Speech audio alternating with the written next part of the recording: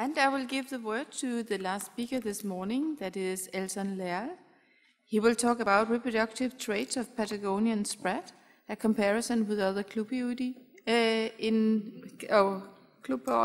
in different spawning habitats along the Chilean coast. Okay, good morning everybody. My name is Elson Leal. I work in the Fisheries Development Institute of Chile. This work is basically a comparative reproduction study between 3 small pelagic fish in the coast of Chile, but with emphasis in the reproduction traits of the Sprattus fuegensis. This is Sprattus fuegensis, or Patagonian sprat. Well, the presentation is separated in 2 sections. First, I want to show a reproductive study of Patagonian sprat, the type of reproduction, spawning season, maturity size, and fecundity. Then I want to show a comparative study with the reproductive trait of the other small pelagic fish, Strangomera ventinki, sardina, and Engraulis ringens, anchovy, in different spawning habitat in the Chilean coast. We compared the spawning season and the environmental cycle through the sea surface temperature and the sea surface chlorophyll through the satellite data. The maturity length and fecundity, the relationships between fecundity and egg size.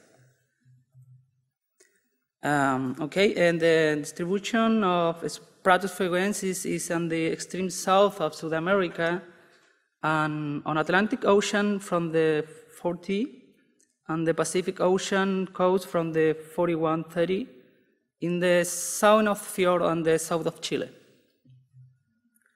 And this study, the data for the analysis was taken from the fisheries monitoring by the IFOP between 2006 and 2009, and in the southern fjord of the Chilean area. The type of reproduction and maturity length and the spawning season were studied through the histological ovary state and gonosomatic index in the case of spawning season. And the fecundity was studied from the gravimetric method, the classic gravimetric method. Okay, result quickly. The Sprattus fuegensis show a classical batch spawner or asynchronous ovulator with oocytes in all stages of development at present in the same ovary.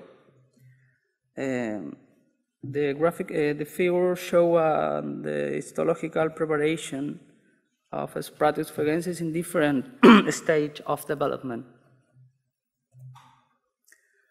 And the spawning season in this species is concentrated in the second half of the year, between June and December, but concentrate in the spring in southern hemisphere in September and October.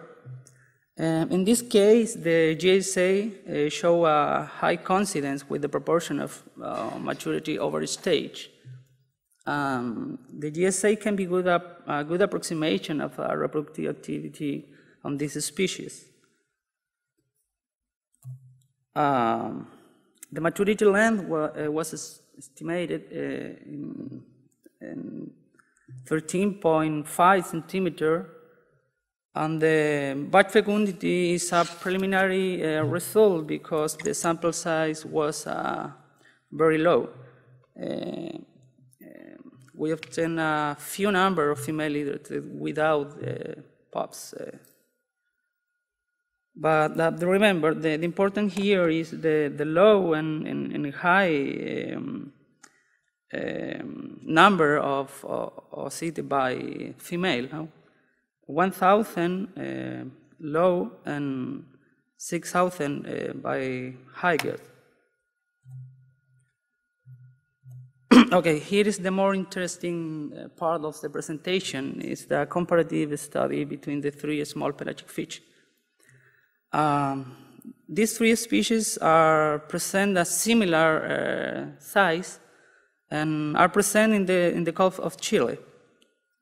In Graulis rincens in the north, this is a typical anchovy. Strangomera ventinki in the center area is a sardine, and the Sprattus fuegensis in the south of Chile. Okay, and this graphic shows the GSA of the three species in the different zone. In the north, center, and south of Chile, for the Graulis rincens, for the anchovy, sardine, and sprat respectively. And we can see the similar pattern in the GSA with a high coincidence in the spawning season in the September and October. But in Graulis rincens, the spawning season is longer in the north of Chile. Sorry. Here we are at the time of series of temperature in the three areas, the north, center, and south of Chile. And we can see a latitudinal gradient, but a similar variability, monthly variability, with a maximum in each area in January and February, but with a clear difference in the magnitude. And the graphic shows the relationships between temperature and GSA for the three species in each area. And we can see association where the maximal, the spawning season is before than the annual temperature in each area.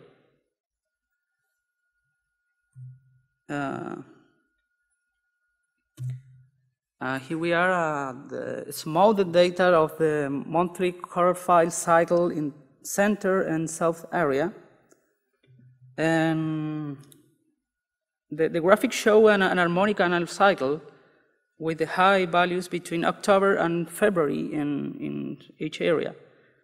For the north, we are still working, we're still analyzing the chlorophyll data. Okay. However, Juras show a similar pattern to the north and the south, with an harmonical cycle for the chlorophyll in the both area. Sorry.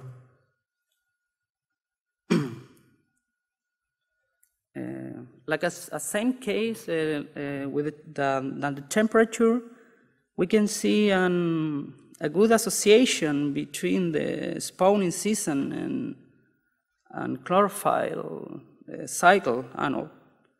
They have a relationship with a match hypothesis that Hutchin.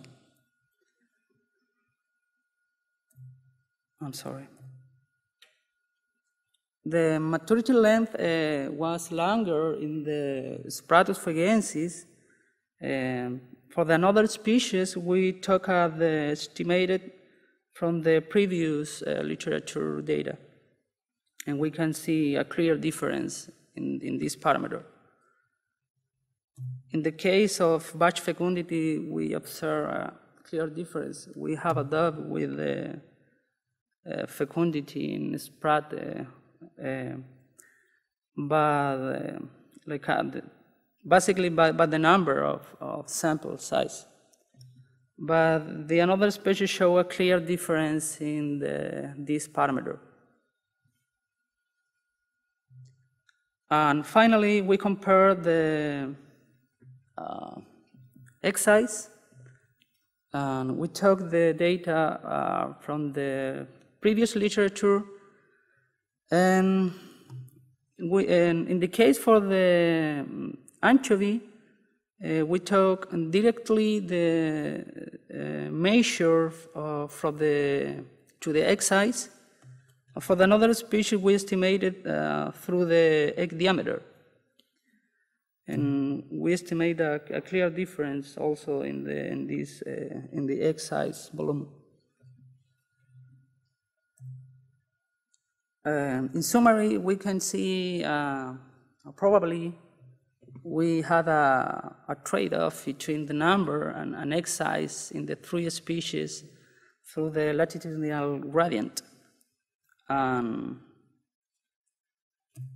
Finally, the conclusion. Sorry for the mistake.